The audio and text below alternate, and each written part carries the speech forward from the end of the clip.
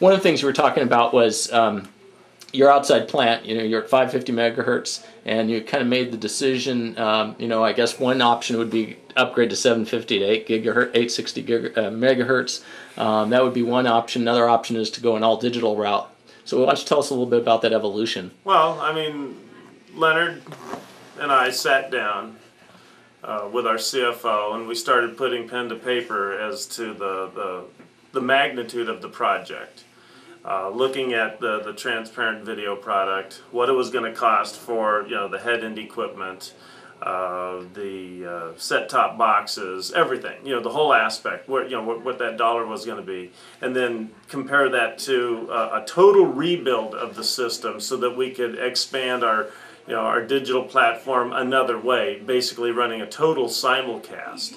You know, and really the numbers came back to where, you know, we were looking at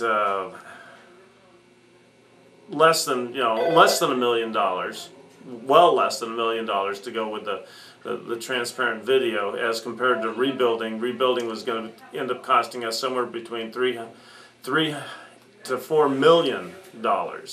You know, a little bit of quick math there, and it was like, hello, you know, figured out on one hand, but it was definitely more cost effective to go with the transparent video, which in the long run has really paid off. I mean, it's made dollars and cents for us.